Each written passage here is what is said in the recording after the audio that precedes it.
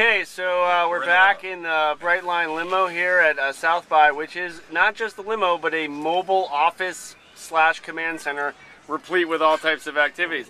So, what's the game plan? Why is this the tactic you chose? Last year, we were launching our social machine campaign, which is where we were bringing a lot of the physical and digital experiences that connect people to interactivity at events, and we were branding ourselves under a social machine tagline. Yep. And so, what better to bring to South by Southwest than a social machine? This is a social machine. This is a social I love machine, it. and so we were able to pull it all together as our first time last year, and then we thought for this year, let's do it again, and it's been a great success. We have a great time with our clients that are down here supporting all their initiatives. They get priority. They get priority. Love it.